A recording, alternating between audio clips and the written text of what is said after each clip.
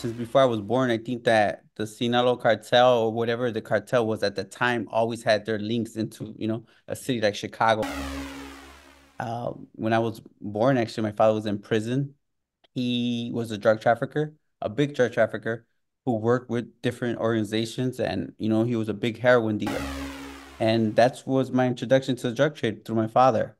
At an early age, he started teaching me and my brother, the business of drug trafficking. We ran our first load across the border at before we were 8 years old. Obviously, El Chapo, um, as such an infamous name. He wasn't easy to deal with, that's for sure. Our first dealings with him, just to make it clear, his organization kidnapped my brother.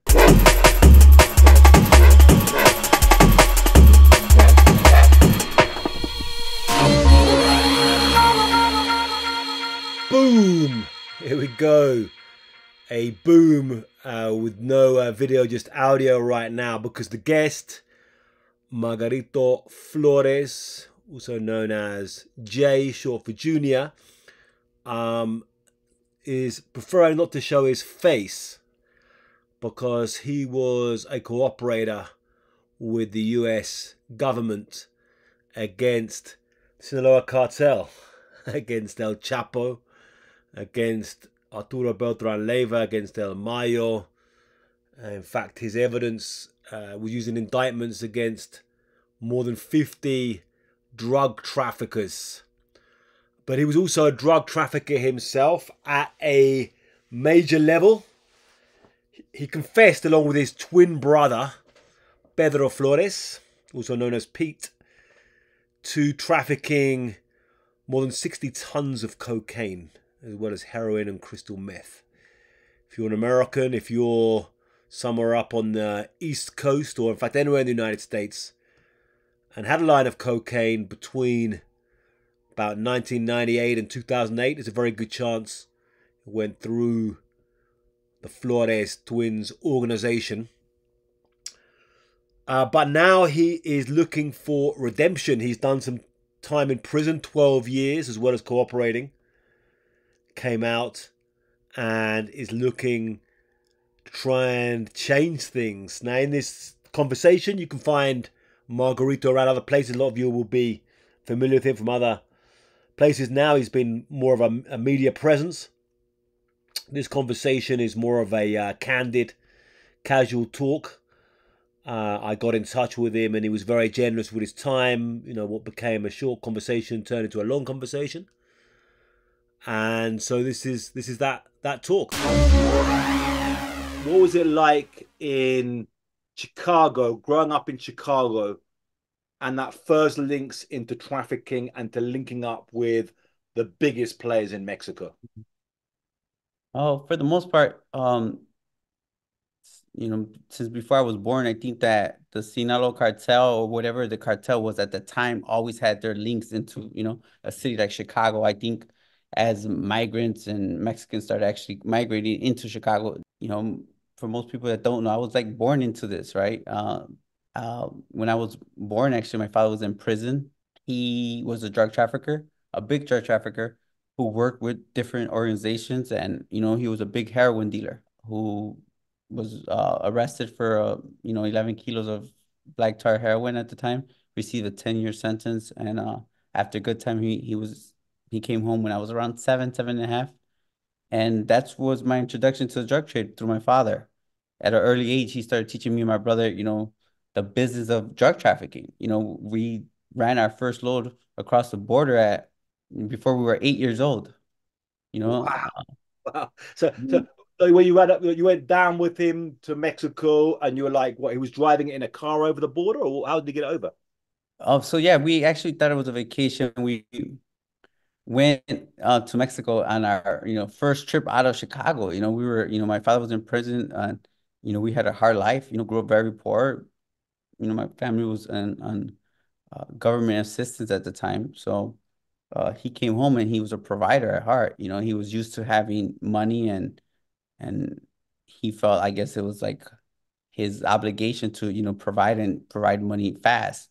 So we took it was a small car, took the road to Mexico. Uh, It was it was a fun experience for my brother and I for sure. Went down to Mexico and basically at that trip he actually took us out to the mountains and basically introduced us to our first drug, which was going to be marijuana. And he took us through every step where we were, a part of the, cultivating of it, the harvesting, right? Picked out which plants he wanted. We had to let them sit and dry out and all that stuff and compress the marijuana at that time into, was considered Mexican, right? Marijuana into, you know, it was 220 pounds, I believe. And that And was we Sinaloa, or where was that in No, Mexico? at that time we actually we went to the mountains in what was considered the Zacatecas, Durango, right? That area on this side of it. And my father at that time had, knew many people, and I guess that's where our education started. We he taught us how to, take down the gas tank, and we fished out the gas, I mean the drugs, right? The gas from the gas tank, and we're witness and helped them in every part of it. And that's what was going to be the next, that's what going to be our job for the next, 3 to 4 years, I think. And we took our first ride back up to the United States. When we actually got to the border, it was going to be our first time we were interrogated by federal officers. I tell everyone, my dad and my mom didn't bring our birth certificates on our first trip, and my father had 220 pounds of marijuana hidden in a gas tank with no birth certificates for my brother and I.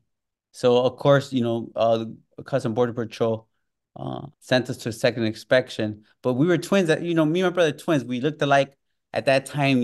There was not a lot of twins. We were still like a big deal that we looked so much alike, and they took separated us from our parents. And my father, I always recall this. It was the first time I actually like remember like not understanding something when he said, "Don't say nothing." Like I knew exactly what he meant, but he was worried that they were going to separate us, right? And And they didn't think to search for the marijuana. They didn't think to search the gas. no, but I remember seeing my father. It was like where they inspected the cars. It was like an office and it had glass. It was all glasses, and I could see my father pacing back and forth. What was it like? I mean, did you consider, I mean, when you're like 8 years old, 9 years old, 10 years old doing that stuff, did you kind of think, I'm not like a regular kid here in school? My life's a bit of a kind of crazy movie? Or what, how did you process that as a kid, Oh, wow. having that experience compared to everyone else in your class who's like, Yeah, you know what? That's a good question. Kind of explained this to the committee a little bit. I didn't have your regular childhood. I'm not saying I was the only one, but at that time, growing up in the States, even growing up in a place like Little Village, it's a working class neighborhood. We were different even early on because everyone had their mom and their dad. We still have that generation of Mexicans that don't believe in divorce. People went to work every day.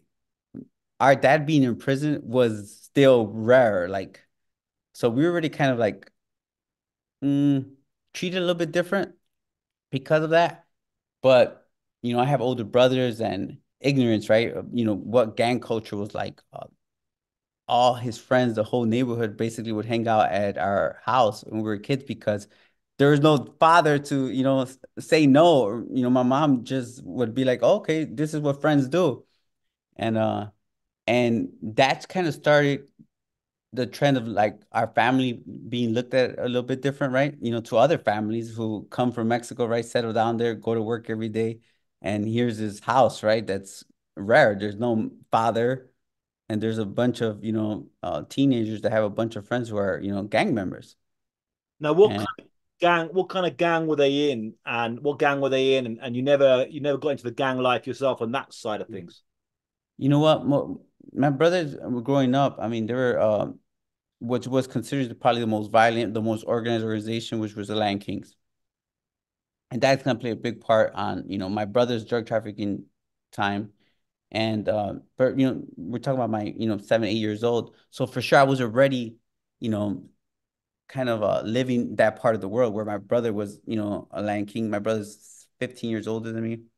You know, at that age, I still growing up, I'm basically being raised in that kind of culture, those environments. So by the time, my father comes around, him being in prison in the state, actually, he comes from, being around gang members. So he wasn't happy about it. He kicked my brothers out the house fast. It didn't take long. Like, what's going on? Like he despised gang members, believe it or not. Uh, it's just this weird Yeah, contradiction.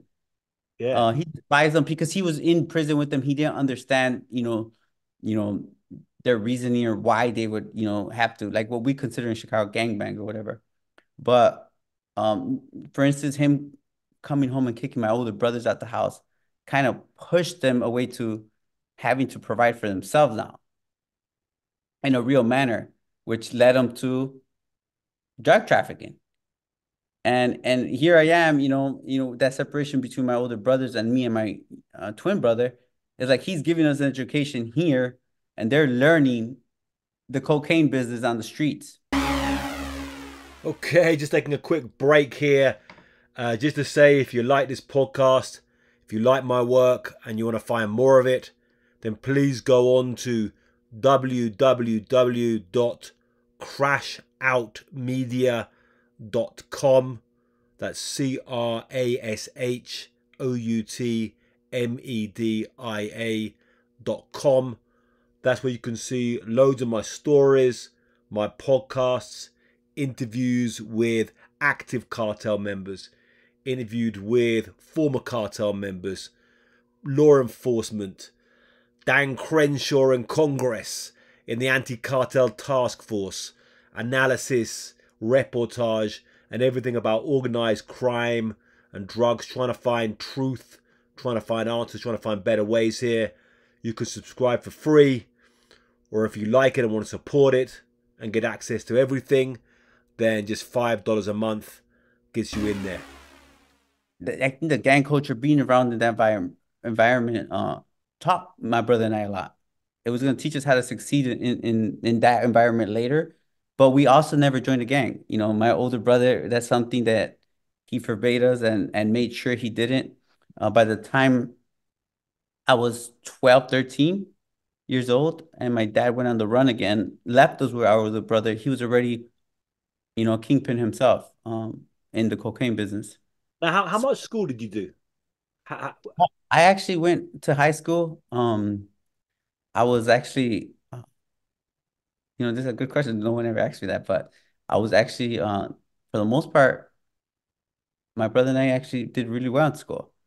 Um, we ended up going to a public high school right in my neighborhood, and in my junior year, I was actually kicked out of school by law enforcement. Them understanding who we were, they felt like, I wasn't part of a gang at that time. No way involved in gangs, but that was the environment we were in. And my older brother was he was a shot caller. mm. And them understanding that part of it, it's like they kind of didn't, you were trying to clean up the school and basically gave us an ultimatum, and we were kicked out of school. But then I actually ended up getting a diploma by an alternative of like high school, where you go basically it's like a GED but fast track, and get a high school diploma. My twin brother did actually attend college. He did a few semesters in college. But by then we were already, in our own world of drug trafficking. So You became very big, very young in terms of numbers in trafficking. yeah. Did it just blow up? Like, did you start Mhm. kind of small? It just grew and grew and grew very fast, or did you see yourselves right away like as kind of entrepreneurs in this, or how did things escalate so fast? I guess with my background, right? With my father, being in Mexico, that's what people like. I feel like there's two sides of us. Growing up in Chicago, growing up around those gangs and that culture, and then growing up in Mexico, where my father made sure he introduced us to everyone and made sure we treated everyone with respect. And coming from a small town, which was like my second home, as you know, it's all about respect, how you treat people, mannerisms, what your last name was, and how we carried ourselves. I think came naturally through my father. And so, um, by the time we're 13 going on to 17, we basically become my older brother's helpers in the business. And he, by that time, is working with the Juarez cartel, the Sinaloa cartel. It was still one organization. And and just being around the business all day, being around his associates, I was able to understand the even the Sinaloa or the cartel slang back then, when people were wearing silk shirts with the gold chains and stuff like that, and being around them and being around, both environments where my brother actually went from being the kingpin in the neighborhood to actually starting to distribute, especially to black gangs in Chicago. Uh, and I was able to actually be a part of that and everything I was learning at the time. So when my brother got indicted, I was just turning 17.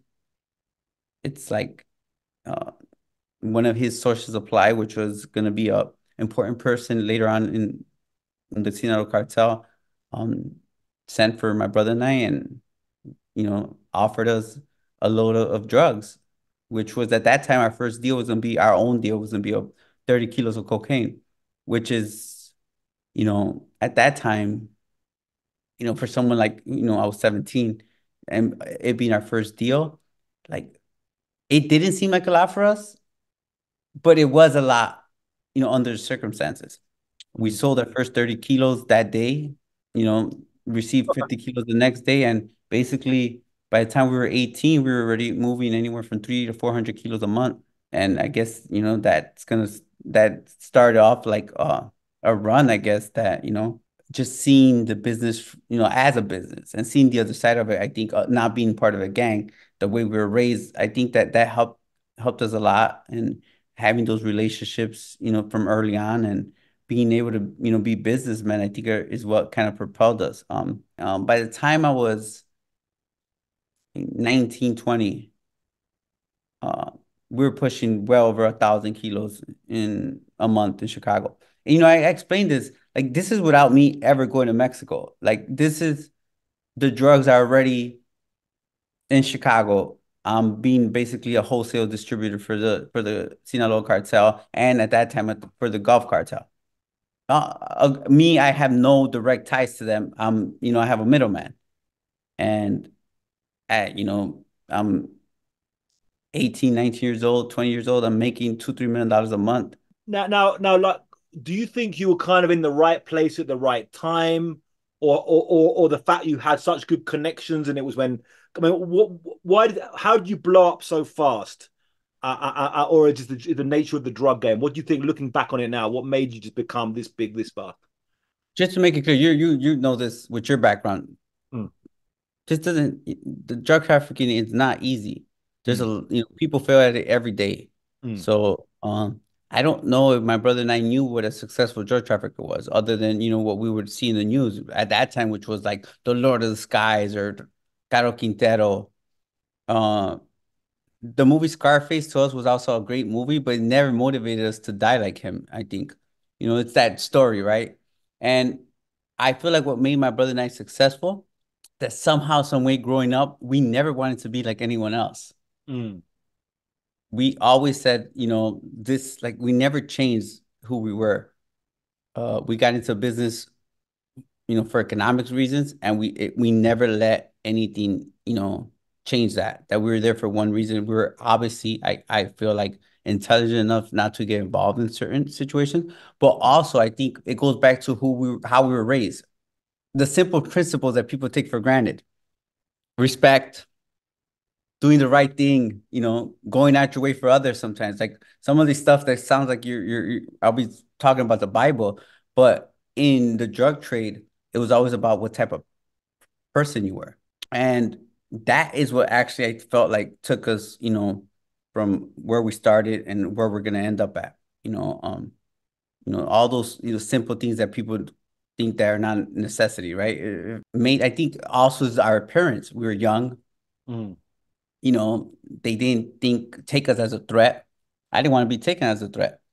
So that made, the people we were involved with and associates, it made them more comfortable. And then in return, kind of, we would build these friendships or these relationships with people. And, it was, I think for them, it's always like, I know these guys ain't gonna do me wrong. mm. But in reality, it's not because I was fearful. It's just that wasn't who we were. And I think that actually helped us, and it helped us all along the way. It actually helped us solidify some of the, those relationships we had with the biggest jugglers in the world. that I didn't want to be them. So when you did meet Chapo, you met Arturo Beltran Leyva. Yes, Arturo Beltrán. I mean, who I met probably, some of the biggest drug lords. I met Nacho Coronel, Okay, Alfredo, Alfredo Beltrán Leiva, uh, Mayo Zambada, but Vicente. okay, Wow, I mean, big drug lords. I worked with Lobo Valencia, um, from the Millennium Cartel, Mencho. Uh, okay, so, in our time from like working with, in Chicago to our time in Mexico, like, we dealt with, Azul's sons, right? He's deceased now. Like, I mean, too many people to actually, yeah. name, uh, that we had some type of association with, or understanding, from Los Queenies to Noel Salguero to, I mean, there's so many individuals that we were around or associated with or did business with, Obviously, El Chapo, um, as such an infamous name, and obviously, later on you testified. What did you think of him as a person? What was he like on a personal level to deal with? Mm, he wasn't easy to deal with, that's for sure. If you take down, all the drug lords I actually had business relationship with, he was probably the most difficult one. Uh, which is, something that people don't really realize. Um, our first dealings with him, just to make it clear, his organization kidnapped my brother at that time, which was uh Chapo Cidro was still part of his organization. It was his, under his command, who, Chapo Cidro, who now is, head of his own organization. He's gonna actually, be a friend of mine later, but my brother was kidnapped by him, um, over a debt. And even when he had evidence that, we didn't owe the debt, he still made me pay him his money. And he was a lot harder to deal with that we would rather deal with other people like his underlings because they were more on the business side and we would just take care of the business, and kind of try to keep him on a need to know basis for but for sure he wasn't that easy to deal with. Um I also think it was because he did look at my brother and I as real like as businessmen, and he always knew that we were gonna try to push as much as we could, and to him he had a strong demeanor, so uh, I guess we would just try to get away with as much as we could, as you could tell on the recorded call, right? Yeah, That wasn't new to him, us asking him. What bothered him, was people don't realize, is that in the drug business you don't do that. You don't receive a shipment of drugs and then try to get a better price once you have them. yeah, yeah, yeah. So, like the prices you deal with these, this is a bricks of cocaine, uh, Just to make it clear, tons, right? Tons of cocaine. tons of cocaine. Okay, you're So we were negotiating deep. by tons by this time. So, what kind of Mhm. price? I mean, what price would you pay them, and what price would you sell it at? What was Oh, your profit margin on the? yeah. So the business, I mean, consists of different deals, right? I mean, it's kind of complex, right? Because that's a book on its own. Hmm. For the most part, we enter into a partnership, right? That's what the cartel is, right? It's a group of people, right, working together, for one cause, which was, at that time was to make money. And basically, there was times like we would set our own price, which was going to be the fairest price, the cheapest price in whatever city we were actually receiving the drugs at. And people, just to make it clear, uh, we never took advantage. It was like, what's the price? And if we said the price is this, and I need them for this, then that's what it was. But rest assured that they were not gonna come back and say, "Did you just like, like I didn't have to. I was gonna sleep good at night to make sure that it was a fair business. That they were never gonna come back and say, "Hold on, are you taking advantage of what you're doing?" So they, for the most part, the organizations, the cartels respected our business acumen, how we view things, how we did things. So we basically set the price or we'll negotiate when it came to Mexico. And they always gave us a 10, 15% at cost, just to make sure that our organization, was making money and could keep up any of the losses. So what would the numbers be? I mean, like, would you buy for say 12K and sell for 18K, or what would the kind of number Yeah, be? yeah. Again, depending on what what the business was. If we were coming from Colombia, obviously it's different. But just say if it was if we were receiving a shipment of drugs in LA, and just say that was the price, it was 12,000. Then I would sell it in Chicago for 19.5, or in DC for 25. Depending on where we're going. Canada, we would sell them for 38,000, 40,000, whatever the case. Different price. We would and different regions have different prices, and we would base it off of that. How I mean, the network for moving it around the United States. I mean, was this with it was trucks? I understand with trailer trucks. I mean, you create your own trucking companies, or you just get truck drivers to carry it, or how does that whole business work of moving it around the USA? Yeah, so the means were there's a lot of means, right? But for the most part, um, as I try to point out, our organization being successful, and I was working with, the Sinaloa Cartel at that time as a whole, right?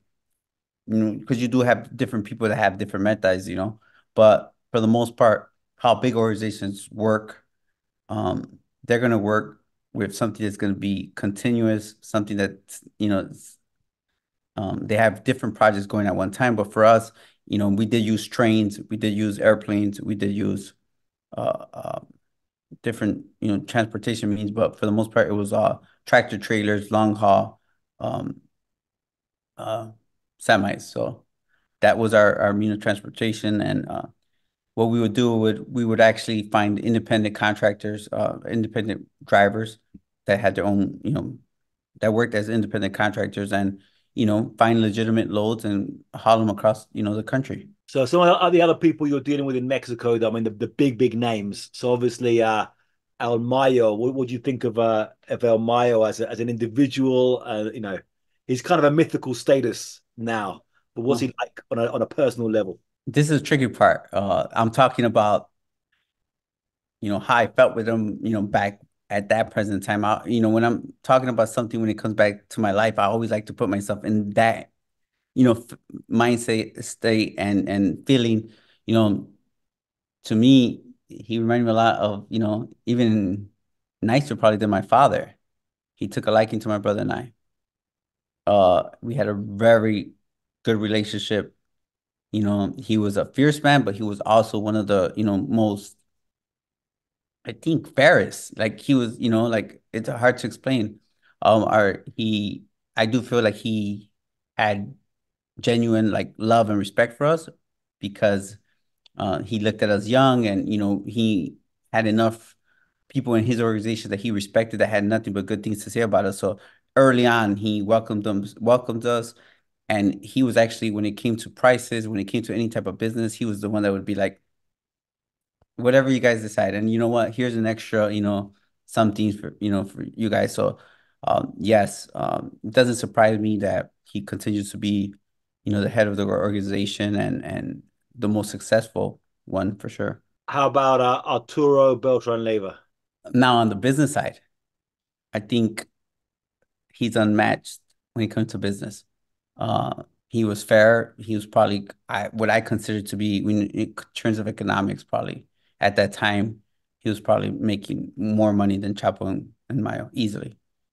His organization basically depended on people like me, where he would bring large amounts of drugs into Mexico and other places in the world, and he really didn't traffic drugs into the United States, as people might assume. He left that for individuals like me, his brother, Alfredo at the time, and other big drug traffickers. And that's what I try to explain to people, that the cartel as a whole, it's the cartel is as strong as the people that are in it, right? And there's different entities, which some will be on the business end, some are in the violent side of the end.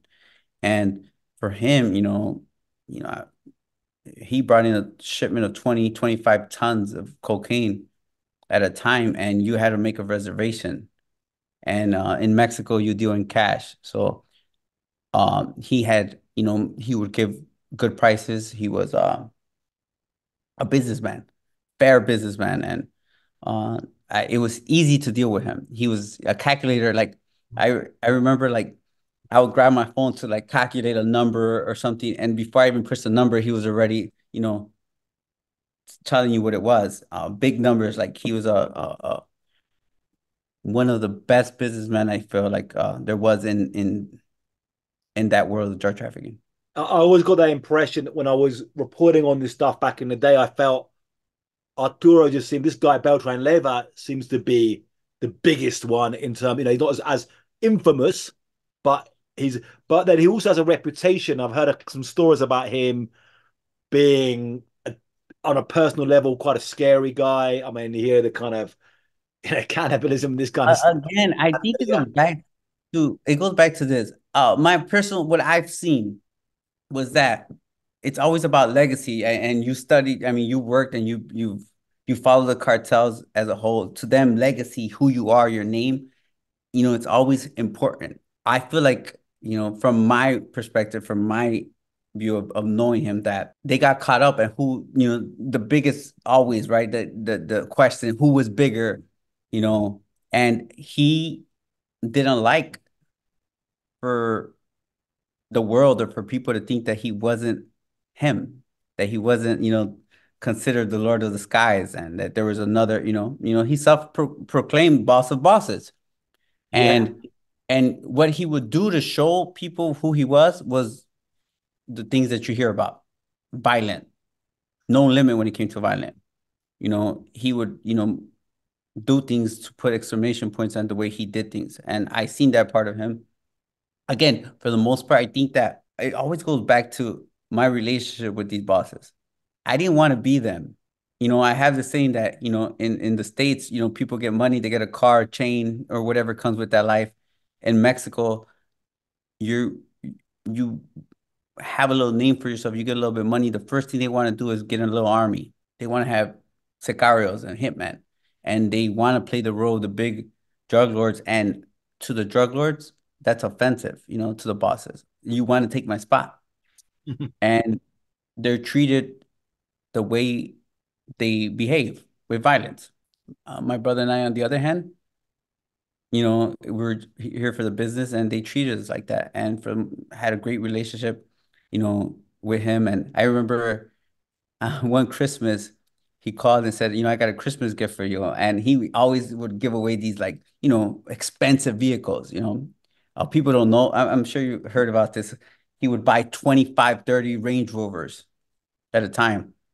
He would order, 20, 30 pickups to give away as gifts, right? And I'm thinking, wow, he's gonna give me a gift. Like, he was always generous. And he said, I got 1,800 kilos right there. Send for him. I was like, boss, no, I can't. I can't. It's Christmas time. It's like right before the holidays. I said, I don't have, the funds. He said, I'm not asking you for the funds. I'm gonna, lend them to you. Aren't you 1,800 kilos? Yeah. And I'm gonna front you the kilos. But in Mexico, like I said, there's no consignment. And I said, sir, I can't take them because, I'm told him in Spanish, le voy a quedar mal. I'm gonna end up, not keeping up when you want to get paid because it wasn't like planned. And he had me on speaker and he said, and that's why I'm calling you. He said, because anyone else would have said, where do I pick them up? You, on the other hand, are saying you don't want to do it because you don't want to, leave a bad taste in my mouth. And that's why I'm calling you. Send for him. You pay me when you're ready. Now, okay, this is on the Mexico side. On the And the US, Mexican. on the Chicago side, I mean, you're running this massive distribution hub in Chicago. So all the gangs in Chicago are buying from you. People are coming from all over the East Coast. Did you have to, I mean, how was that trying to run an operation like that? Did you have to end up using violence to keep things running there? Did you just how did you manage to like keep everything such a big operation? To manage, I mean, the operation was, when you go back and look at it, at the scale and the consistency of the operation, we were trafficking anywhere from 2,500 to 3,500 kilos a month, traffic, to over a dozen cities in the US and Canada. Being on the business side, I feel like, not only were we able to pick and choose like the right people to deal with, we took losses, but for the most part, I'd rather take that loss than actually, resort to violence. That's how we actually handle our business.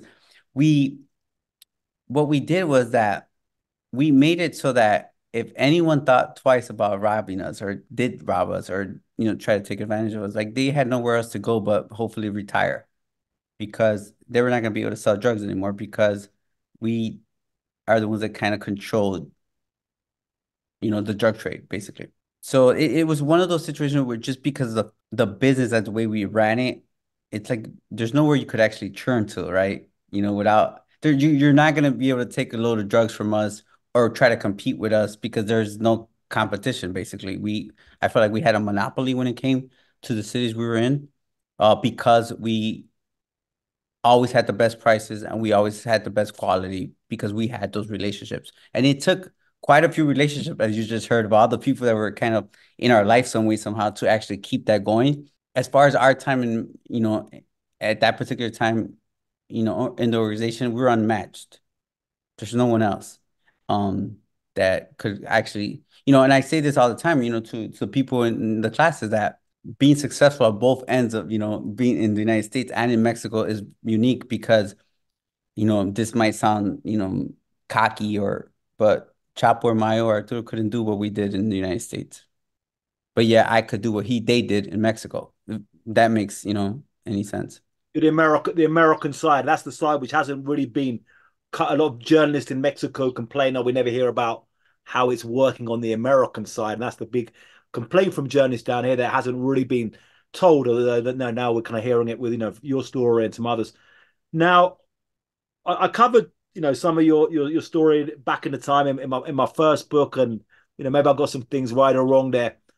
But my understanding was there was this war happened between Beltran Leyva and Chapo, and that started to kind of put pressure on your side because they were fighting over who you're working for. Is that correct, or how did that when that war exploded in Sinaloa, and I was covering that around the time in Culiacan back in those days?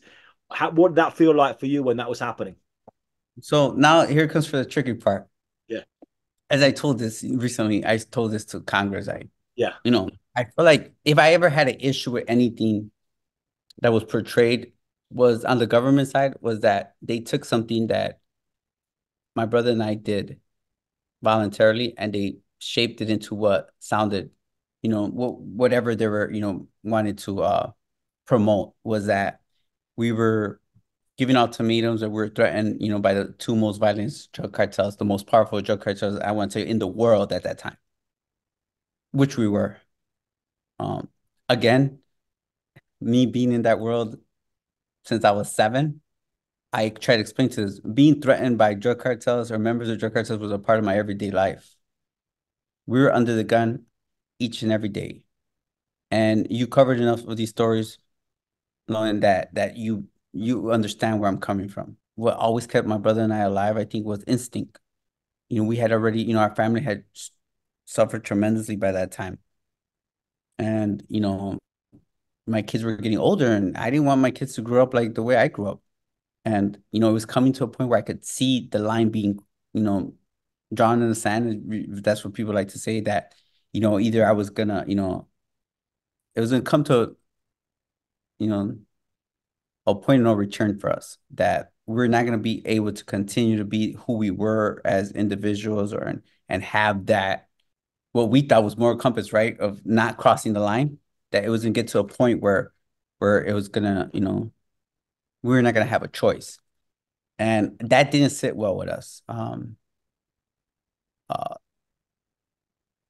I felt like, my kids were, getting older and I was seeing my kids being around certain environments that I didn't feel comfortable with. And it was only going to continue, escalate, especially with, what I seen was coming. And I think that for the most part, my brother and I, and it's hard, it's cognitive dissonance that, we thought we were good people. To us, it was a business. And it took, marrying my wife, who, and my brother's wife are both daughters of law enforcement who, it's hard where it's like they'd be like, no, that, like it doesn't matter. You're still not doing the right thing. And them wanting more for us for sure had an impact. And I had one of those moments where I would be like, okay, well, I think every drug trafficker gets to a point where it's like, I wish there's a way. And I remember I would pray on that all the time. And, I say this that I would be like, how? There's no way. And, I feel like I had a spiritual epiphany one day where I woke up with this idea of saying I could cooperate. It wasn't easy thing to do. I felt like it was gonna be the only way I could like rid myself of even family members, right? This was all the life we all knew, and I wanted to do something good for my family. And my brother and I, we talked it out, and it was a risk that we were taking, a gamble. You covered those stories back then. There was a war, coming, and we were gonna risk our life to cooperate against these powerful trafficking organization cartels, right? In the likes of Mayo Zambada and Chapo Guzman, Arturo Beltran Leyva, and risk our life to try just for the benefit of hopefully getting some credit, for our cooperation. And I think that gets overlooked. I mean, everyone who's, intelligent enough will say, well, you cooperated from March of 2008 to, November 30th, 2008 against drug cartels. Yeah. Wow. I was in Mexico. Wow. Wow. In Mexico, Wow. taping. Yeah, yeah. So Well, then the war started, officially probably by April. And, those threats came, once the war started, and probably progressed. But I was already cooperating. The government for sure knew that we were threatened, but we were working undercover. And I think that the fact that I risked my life to do the right thing gets overlooked. And that's the only thing I won't ever give up. That thank God my brother and I survived. And if it was for a selfish reason, if it was for whatever reason, I know I'm never going to be able to undo those wrongs, but we did it. That's the difference. you did time in federal prison. Was it in federal prison you did time? And was it like what was it like doing time? That was after you'd cooperated, and so you were still were you in danger there? Did you have to be like segregated? Mhm. So, I turned myself at the end of November 2008. It took several years for me to actually get my prison sentence. I got sentenced in January of 2015 to 14 years in prison, which I had to serve exactly 12 years for. I spent in those 12 years, I spent almost 3 years segregated, which is probably the most horrible thing you had to go through as a human being. I think especially for me, who I have a twin brother who, you're separated, you're put, alone in a 24-hour a day lockdown, some similar to what Chapo's going through today. Yeah, prison, it was a long time. I had plenty of time to think about what was going to be the next chapter in my life. There's plenty of times where, wish that I felt like I was always a little bit more intelligent, but I felt like the stupidest thing was that I entered the drug trade.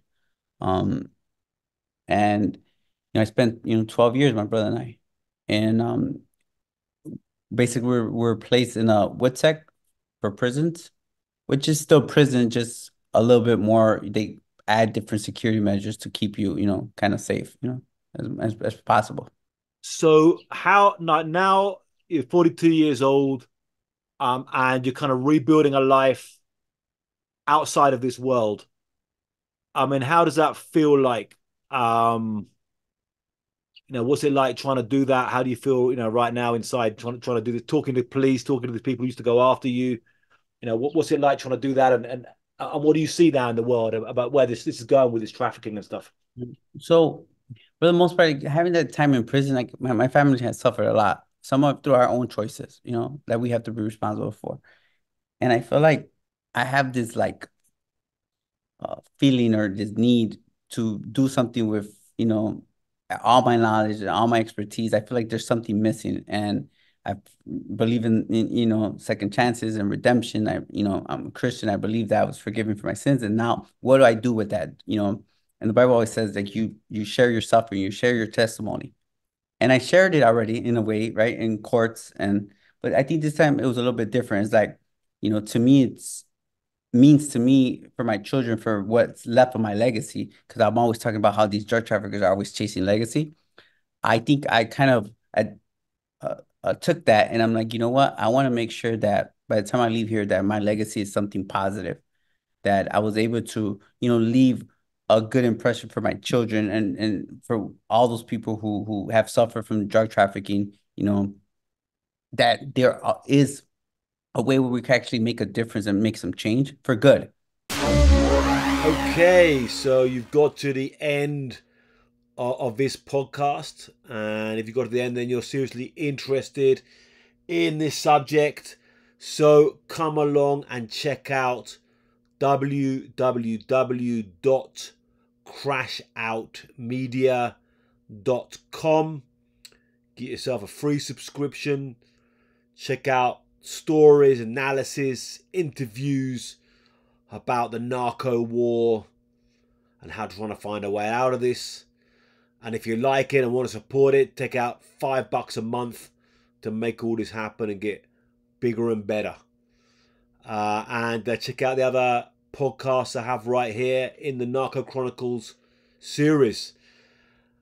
Stay well, stay safe, and see you next time.